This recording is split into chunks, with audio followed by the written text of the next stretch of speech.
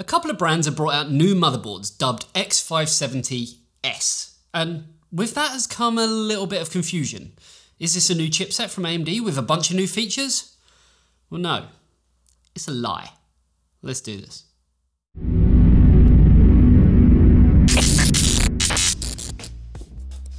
Andy, what are you watching? It's not what you think. Wow, it's so big! Why, thank you. It's the new AOC AG493 UCX, 49 inches of pure performance and a refresh rate of 120 Hz. It's so fast. You can even do 2 at a time. What? You can connect 2 devices at a time and split the screen. With FreeSync Premium Pro, a 32:9 aspect ratio and a built-in KVM, you'll be finished in no time. Gaming, I mean. What did you think I mean? Get your mind out the gutter and click the link in the description to find out more. So you may remember that AMD launched their X570 chipset back in July 2019, and it was frankly a huge revolutionary jump for them, bringing the latest tech of the time, like PCI Express 4.0, faster USB connectivity, and higher quality components overall. And now we're seeing boards that kind of look like X570, and at least sound like X570, but it's called X570S. But what the hell is it? So for anyone who hasn't kept their ears to the ground, you may have come into this video thinking that AMD have released a shiny new chipset called X570S. And if they had, where was all the fanfare and the announcements for it? Well, that all comes down to the fact that X570S is a lie, in a way. It's not real and instead is kind of a rebrand, but not from AMD. Are you confused yet? You should be. Brands like Gigabyte and MSI have recently released boards sporting the X570S branding. But at the heart of it, there is no such thing, at least according to AMD, but instead is your bog standard X570 chipset. The AIB partners who use the chipset from AMD have been given the chance to improve upon their existing boards, add new features, and frankly, call it something completely different. And that's where this all just gets a little bit muddled and a little bit confusing for the average consumer. Now, when X570 launched just over 2 years ago, the big thing was that it was the first consumer chipset to support PCI Express 4.0 for both graphics cards and, of course, more importantly, NVMe storage. The only drawbacks of running PCI Express 4.0 based NVMe drives really came down to the sheer amount of heat that they actually output. And with 99% of boards having their M.2 slots near to the chipset, this only added and increased the heat around the bottom of the board, pretty much exactly where the chipset is located, and consequently saw the board manufacturers implementing an active fan solution. Are you with me so far? At the time, there was a single high-end board that actually was released that found a way kind of around having a fan, and that came in the shape of the X570 Aorus Extreme, which to combat the heat simply came with kind of mass amounts of materials that essentially acted like heatsinks on both the front and the rear of the board. But that all came at a price, and it wasn't cheap at all. More recently, we saw the Crosshair 8 Dark Hero from Asus, which again managed to ditch the fan in favour of a passive design. So basically, time and money spent in R&D saw new boards ditching the fan. Now, while most boards with fans didn't really see any major issues with noise, some did. And this is where we kind of found users reporting the fan speed ramping up to well above 6,000 RPM. Not only would this be extremely audible, but would also affect potentially the longevity of the fan. So with all this in mind, what if you didn't want a potentially noisy fan solution? Well, the other option until now was of course being totally dependent on how many Gen 4 PCI Express lanes you needed. And if that wasn't really the case, then you could just go for the more affordable B550 chipset. For clarity, there are no B550 boards on the market with a chipset fan, and for a very good reason. While X570 boards give us huge amounts of PCI Express 4.0 lanes thanks to both the chipset and the paired AMD Ryzen processor, B550 boards only give PCI Express 4.0 functionality to GPUs and NVMe drives thanks to the processor itself, while the chipset just sports the older PCI Express 3.0 functionality, meaning less features and less heat around the PCH.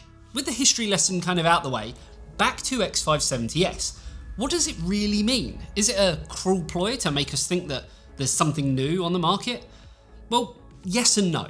Any eagle-eyed consumer will straight away notice that on all of the boxes, the X570 logo, like we see just here is still just X570 and not X570S. These are official logos from AMD that kind of have to be placed on boxes, much like Intel boxes do exactly the same. The problem lies with the way that brands have actually worded it. Instead of calling this the MAG X570 Torpedo Max Silent and this the X570 Aorus Master Passive or similar, it's almost as if the brands have gone out either on purpose or by accident to kind of deceive users into thinking they're getting something new, at least in the sense of the chipset. And well, frankly, that's just not the case. I guess you could argue that it's marketing at its finest, and while nothing has necessarily been done wrong and no one's been hurt, as an enthusiast user you'd probably agree, but as a novice user, surely it could all end up being a little bit confusing. So confusion aside, what was the point? Why not just rip the fans off the existing boards and call it a day? This could have been called the V2 or something. Well, that can be answered quite simply. The boards themselves are technically new. They haven't just ripped the fan off and called it a day. So I guess you could argue that there is a bit of a saving grace and not all hope is lost. What I'm trying to say is that with these refreshed boards, it does mean that while the chipset is the same and while we now have a true passively cooled board, it also gave the likes of Gigabyte and MSI the chance to tweak things ever so slightly, add new features and generally do things that either weren't possible back in 2019 or that they just didn't believe consumers at the time even wanted. Take this, the Aorus Master for instance. The refresh is what we're going to kind of continue to call it, but this now has an improved 14+2 power phase design, an improved set of thermal features, active OC tuner support, increased memory frequency support, more PCI Express lanes, which is conveniently something I actually complained about with the original Master when that launched, as it actually had less Gen 4 lanes compared to some of the lower end models. I think it was the Pro. But it also has faster USB, better Wi-Fi, faster Ethernet, and better quality components overall. So they haven't just ripped the fan off, they've done a lot more to it. Now, while all of this won't necessarily mean you'll be getting huge amounts more performance, I'm pretty happy to take anything I can get when brands try and improve on existing products, as long as it doesn't cost a huge amount more than the, I don't know, original model. With MSI, they've actually tried to kind of simplify it ever so slightly by branding all the X570S boards with the Max denotation. So this goes for the Torpedo Max, which is part of their newest branding, and the Carbon Max Wi-Fi. So now technically with these boards being new models, there's nothing really to compare them to from the original X570 lineup. But across the stack, MSI have increased the VRM power delivered with up to 16 phases on their top X570S board compared to 12. It comes with a thicker PCB, more M.2 connectors, all being PCIe 4. The same Ethernet and Wi-Fi upgrade that Gigabyte have done, and faster and of course more USB connectors. So there's a lot more going on here.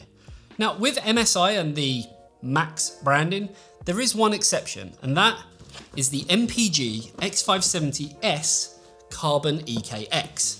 I mean, adding the word Max onto that would just frankly sound, well, silly. Could you imagine the MSI MPG X570S Carbon eTeknix Max? Doesn't exactly roll off the tongue. Now, this board actually makes sense to me, probably more so than any of the other models because it's a collaboration with EK, much like we saw on other Intel-based Carbon eTeknix boards. I mean, maybe it's just me, but why would you want to buy a board with a fancy monoblock that keeps the CPU and the VRMs nice and cool, and run it with a bunch of radiators and fans, slowed down for near silent operation, just to be drowned out by a tiny little chipset fan? Passive mode made more sense, though even beyond that, I want MSI to take it one step further. Kind of do similar to what Asus has done with their Glacial boards and have more of a full-bodied solution that liquid cools the whole board to a degree. Again, if you're looking for the best features, at least from AMD, Z690 aside, then this frankly has it. 4 Gen 4 M.2 slots, 2.5G Ethernet, DDR4 boost, Wi-Fi 6E, and so much more. Honestly speaking, unless you're craving more for some strange reason and you're eagerly awaiting the EK Z690 Carbon board, there really isn't much better on the market. So, X570S. It's all just marketing and a simple naming structure, but the big thing I want to ask is, who went first? I mean, if AMD had come up with a new chipset name, then I would have got it.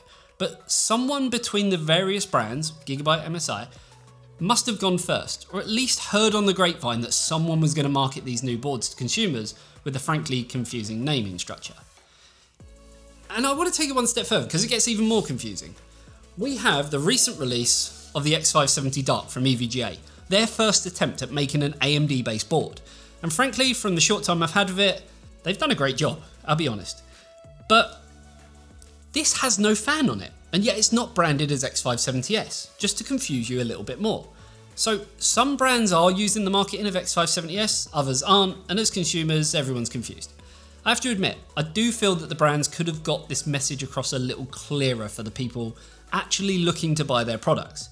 The funny thing is, you can't even blame AMD, as technically they have had nothing to do with it.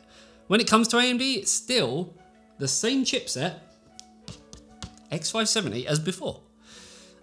I do get it though. Z590, it came out earlier this year, and it was generally regarded as a bit of a flop in the grand scheme of things. But there were some features that was kind of brought to the table that AMD simply didn't have, like Wi-Fi 6E, USB 3.2 Gen 2x2, and better built boards from a PCB perspective.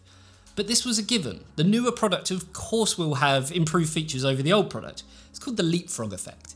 And that's essentially kind of what we have here.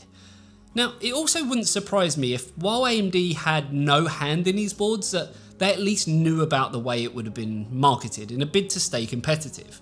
Of course, now we also do have Intel Z690 and Alder Lake, and the kind of whole leapfrog effect happened again. So what does all of this actually mean for the consumer? Well, it means that the fight is still very much alive between AMD and Intel. I mean, it never really went away, even if it does go a bit quiet, but is that all this is? An exercise to show that AMD and its partners can bring the fight to Intel where it matters in terms of features? Or, if you look into it a bit more, is this a simple way of AMD clearing a load of excess chipsets in preparation for what's next? Zen 4. Confusing again, right? Well, if you're still confused after all that, I definitely recommend heading over to our Discord, where we'll be more than happy to explain it even more and help with kind of any PC buying decisions that you might have. The link is in the description below. Either way, hopefully you enjoyed this video. If you did, you know exactly what to do, and I'll see you in the next one. See you later, guys. Bye-bye.